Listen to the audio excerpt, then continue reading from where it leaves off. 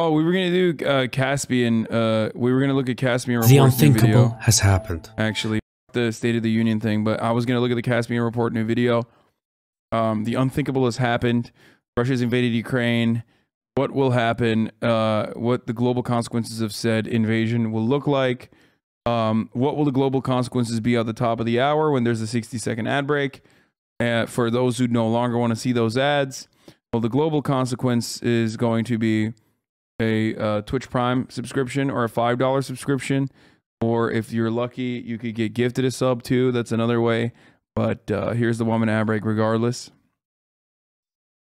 Hostilities have broken out between Ukraine and Russia, and the stakes are global.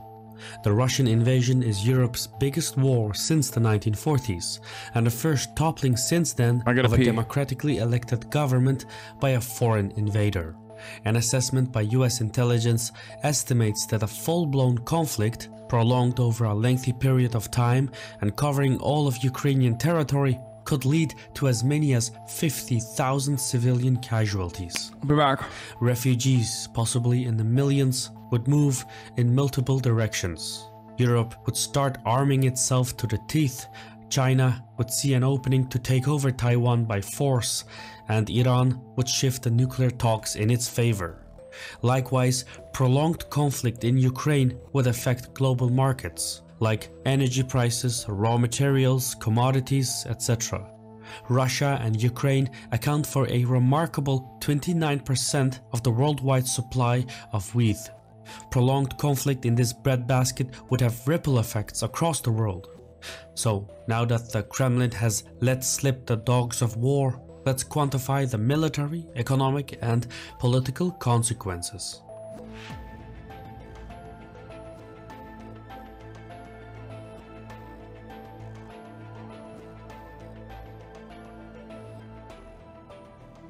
Today's video is sponsored by Masterworks. Now, we chose to work with Masterworks in this video because unlike most investment platforms, Masterworks has nothing to do with the stock market, real estate, or cryptocurrency. Masterworks is all about fine art. Masterworks related to it. War is a racket. It begins when governments believe the price of hostility is affordable. Russia's supreme objective in Ukraine is to disconnect the country from the West, a goal that could take many forms, like regime change, federalization, partitioning, or even a negotiated surrender. Should Russia win and gain control over Ukraine, and the jury is still out on that, but should it win and stabilize the country on a large scale, the geopolitical calculus would change completely. It wouldn't be like it was before. Europe would have to rethink its security arrangements. New doctrines would be crafted that restrict collective security to the core members of the EU and NATO. Anyone caught outside the club would be on their own. Finland and Sweden would have authentic reasons to join NATO, and public opinions may yet steer them into the arms of NATO. But aside these two nations, both the EU and NATO would likely halt their expansion programs for new members. Europe would look to bolster the defense of its members, but not beyond. Meanwhile, Russian sway over Ukraine, and by extension Belarus, would be seen by the neighborhood as a security hazard. A vast front line of insecurity, call it the new Iron Curtain, would extend from Estonia to Poland to Romania to Turkey. This image by flight radar shows that frontier in the making. This is what it looks like when the global order undergoes change. Of course, Europe would reject the new Russian-backed government in Kiev, but it would be a situation reminiscing Belarus. The Europeans wouldn't know what to do about a pro-Russian government in Ukraine. Yet ironically, by attacking Ukraine, Russia has gifted NATO a new means of existence. The United States will play an indispensable role in that transition, so much so that Washington may yet pivot to Europe again. Strengthening NATO would be the means to provide security reassurances to Europe and deter Russia from encroachment. NATO would return to its roots, no more democracy building or nation building, but a straightforward military alliance that it was meant to be. However, while Washington and Moscow come to see each other as bitter enemies, hostilities can only be taken to a certain threshold. As two formidable nuclear powers, the Kremlin and the White House would have to keep their outrage in check. So, rather than a kinetic exchange, a permanent economic war of attrition would be the most defining consequence. Sanctions would harm Russia, but the Kremlin could survive the immediate economic fallout. The Russian central bank has about 600. Shouldn't it be possible for the USA to deploy troops to defend Ukraine without the threat of a nuclear war? It's not like we're threatening to take over Russian territory. What? Okay. If Russia had supreme military power, do you think their military would attack America without America saying we're going to nuke you? Like, you think people think that there's like a PvP unlocked zone, you know what I mean? Like, why don't the Russian military and American military go to a PvP only zone and duke it out? You know, it's fair. It's fair to do it that way. Kind of up that they won't do it that way, you know? $143 billion in reserves, enough to withstand the sanctions thrown at Russia. That even their PvP only zone was Syria, and even in that circumstance, there were some really heated moments, but it mostly turned into a proxy war, again, of factions being trained by the American government, fighting in certain instances against the Russian forces, but never directly. That said, about 40% of the reserves are held in euros and 5% in British pound. These quantities can still be targeted by sanctions. That's almost half the Russian reserves. So sanctions on the central bank would diminish Russia's strength to stave off economic collapse. In the long run, however, China could serve as an economic substitute for the West. Russia's trade with the European Union accounted for nearly $220 billion in 2021, while bilateral trade with China accounted for $146 billion. But even though the European market is roughly 1.5 times the size of Russian-Chinese trade, the latter has grown substantially in recent years. For comparison, while in 2003, trade with China made up $16 billion, by 2021, it had grown to $146 billion. If bilateral trade continues at a pace, China could replace the West as an economic substitute. But whether the Russian reserves have enough funding to bridge the gap depends on the severity of the sanctions. Now, Europe, at tremendous cost to itself, could decide to reduce energy imports from Russia, which would... War in Ukraine has global consequences by the Caspian report, which is currently number 14 on trending. Cut deep into the Russian skin. Energy revenues account for almost 40% of the Russian budget revenues. So, this is income that wouldn't be readily replaceable. Increasing natural gas... Gnome Chomsky's pretty funny. Do we know this guy's political and geographic bias? Seems smart, but I don't know. He's fascist or something. Just an immediate self-report. Like, this guy seems to have an accent, so I'm not going to be able to make up my mind about the information that he's presenting and need to know what his, like, and immediately assume that he's, like, probably a fascist or something. He's Azerbaijani, okay? He's Azeri. So, yeah. With that information, what you will, okay? Are you happy? Exports to China is an option, but that would require constructing and expanding infrastructure from the Siberian deposits to the Chinese heartland. Building such a vast network of pipelines would cost tens of billions of dollars. Moreover, it wouldn't be as profitable as the European market, since the Chinese wouldn't be paying premium price as the Europeans do. Beyond trade and energy, the Americans and the Europeans could introduce the mother of all sanctions, cutting off Russia from the SWIFT payment system. Some banks have already been cut, but not all. There are some EU member states that want to keep loopholes in place while claiming credit for standing up to Russia. For context, SWIFT is a global transfer system used by banks and financial institutions to send and receive money transfer instructions. It's a system that's quick, accurate, and secure.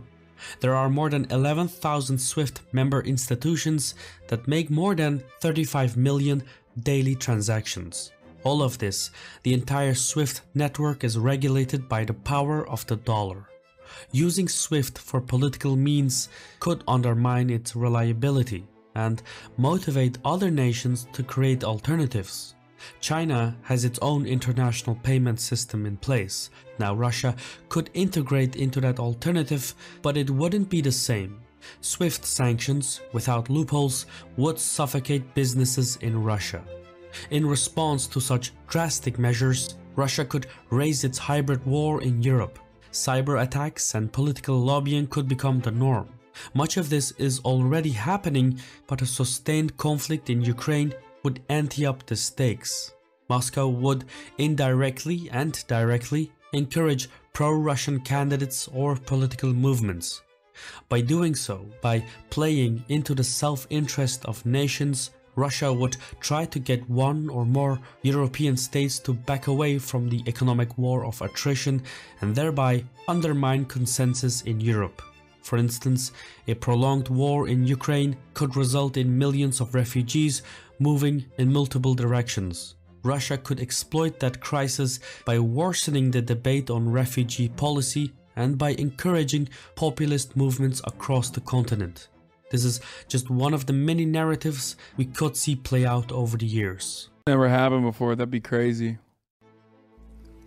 Do you remember how during the... To be fair, like the difference there, white supremacy does play a role in that conversation, where I don't think that like populist countries are gonna, I mean, I guess they've done it to Polish people in the UK, so I guess they would do it. They're Slavs still, so you can see different kind of racism in like these kind of countries.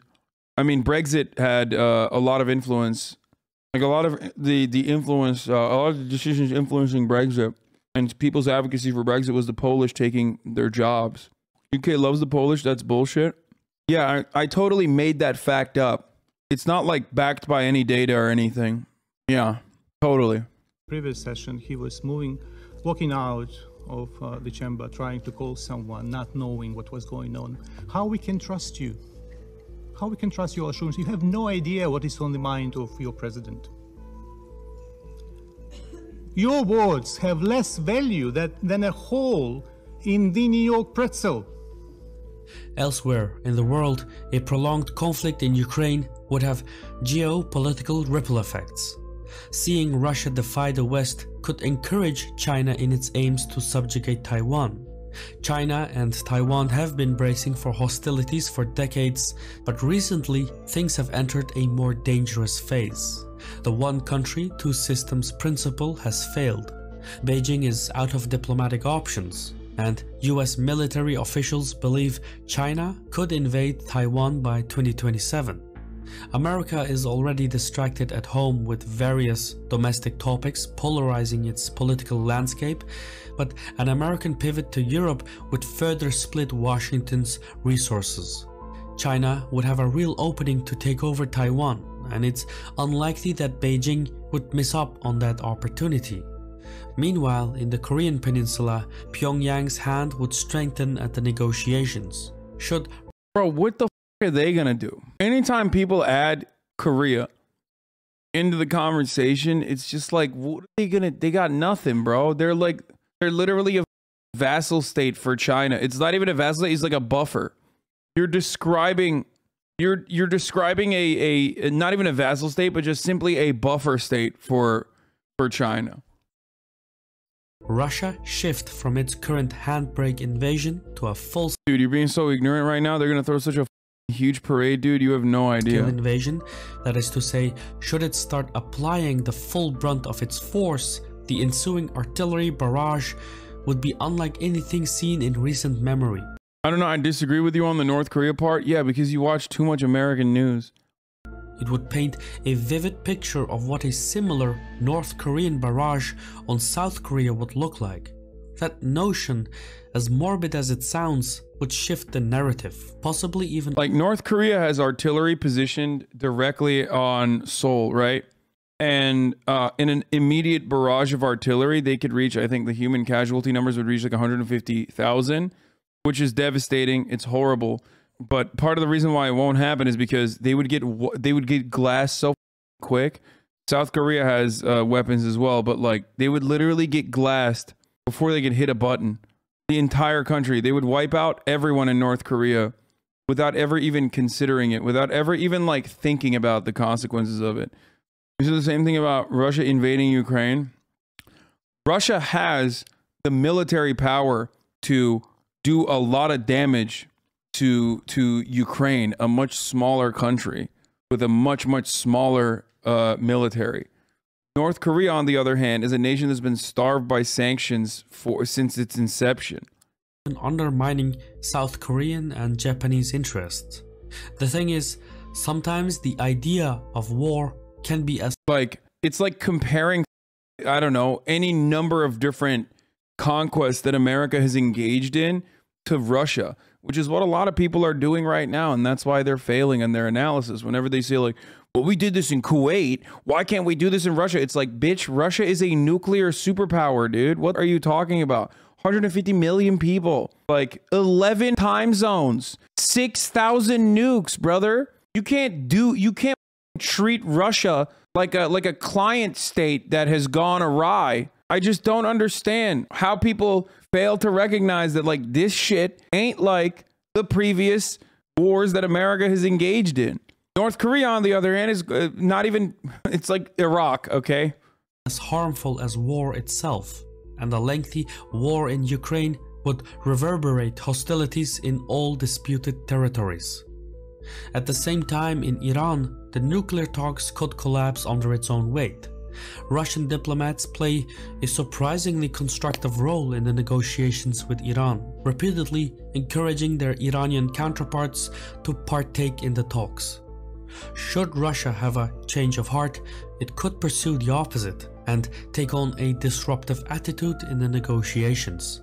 Iran would be more confident and look to leverage its position, which would at the very least stall the negotiations if not collapse it altogether. The outcome of this would be far-reaching, especially for Israel. Prolonged conflict in Ukraine would also affect global prices of commodities, energy, raw materials, food crops, and so on. Oil is already spiking, but a lengthy conflict involving Russia would send prices upwards. Dutch-based analysts from the Rabobank believe that crude oil prices could jump from the current $90 a barrel to anywhere between $125 and $175 a barrel, depending on the severity. Iran fucked up. Rule number 2 of nation building, and possibly even 3. The HasanAbi doctrine dictates rule number 2, gotta get nukes. And number 3, if another foreign adversary accuses you of having nukes, you immediately have to drop everything and make nukes. Of the sanctions. The same massive surge would also be seen in natural gas prices, where Europe is especially vulnerable. About 35% of Europe's natural gas comes from Russia, so things could fall apart really fast. Rule number 1 was get nukes. Rule number 2 is don't give up the nukes. And rule number 3 is if a foreign adversary claims you have nukes, drop everything and make nukes immediately. Domino effect could push across financial markets. Another important sector is raw materials. Russia is a major producer of copper, aluminium, nickel, platinum, palladium, etc. Some of these raw materials are used in chip making, so expect even more delays in the semiconductor industry. Meanwhile, a long war in the breadbasket of Europe would endanger the food security of nations across the globe. Wheat exports from Russia and Ukraine combined account for a staggering 29% of the global supply. At a time when food prices are already rising due to supply chain disruptions, a prolonged war in Ukraine would skyrocket prices. In some countries, food security would come under severe risk. All in all, the global ramifications of a sustained conflict in Ukraine are extensive. Sometimes, without much reflection, governments go blindly on their way, creating unintended consequences that push nations ceaselessly through the years, ultimately achieving nothing of value and permitting no pause for perspective. I've been your host Shirvan from Caspian Report. We will be making more reports on the situation. If Iran were to even say yet have nukes, surely they will get attacked. Yeah, unlike now, which Iran is doing fine and definitely not being attacked. Oh, remember when an Israeli hit squad literally murdered an Iranian nuclear scientist when he was on vacation? I remember. That was so crazy. Like the shit that we allow people to do is insane. Like they literally just murdered him in front of his family, I think, if I'm not mistaken, on vacation. Whew. The video was war in Ukraine could have global consequences. What is this? Jesus Christ, dude. That's a classic. You can get a personal drone strike fit in your backpack. Yeah. I thought the Ghost of Kyiv was bullshit from the start, but it's getting more and more believable by the day from the Ukrainian government official. Ukrainian hero pilot Ghost of Kyiv returned to the base after he was shot down. He's got a nuke plan and continues sending enemy airplanes to the hell. He has shot down at least 21 Russian jets already. Bro, okay, let's do this.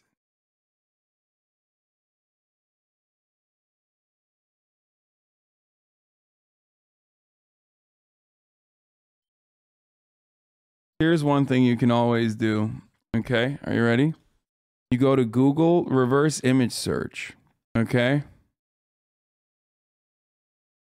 Wait, how do I do it on the desktop? Upload a picture. Go to Google Images, search by image. Okay, dropping the image in here. Okay, visually similar images 3 days ago, 5 days ago, 4 days ago. One of them leads to a fact check. Social media is celebrating a Ukrainian fighter pilot shooting. This is a sequence from the video game Digital Combat Simulator World. This footage is from DCS, but nevertheless made out of respect for Ghost of Kyiv, the person who uploaded the video writes. The photo was posted almost 3 years ago by the Defense Ministry. The pilot in the picture is doing a test flight with a new helmet. So even if that is in fact a mysterious pilot, the photo is an old one.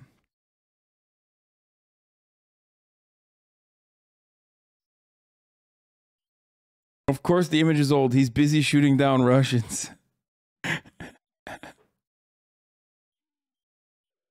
No, that's a Russian website. DW? Deutsche Welle? Is Russian propaganda?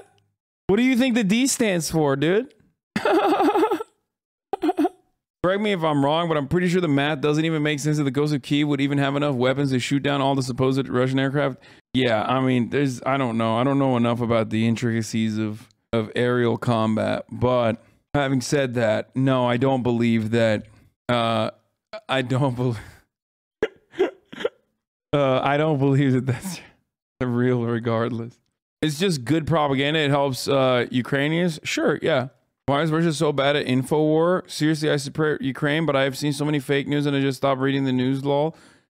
Dude, I've talked about this before so many times. The issue is Russia does not have the global network that the United States has or the West has in dishing out propaganda at the same clip. You can't do that, okay? But what you can do is dono to help Ukrainians while I get owned on the field of Dark Souls. That's right. I'm matching up to 10K today. Elden Rings for Ukraine is back. What's the boss I'm fighting right now? Fighting Godric right now. We'll be matching 10K again today. We try and hit 100K nations to Ukraine. No, I'm not gonna make fun of Ghost of Kyiv while I'm raising money for Ukraine, chatter.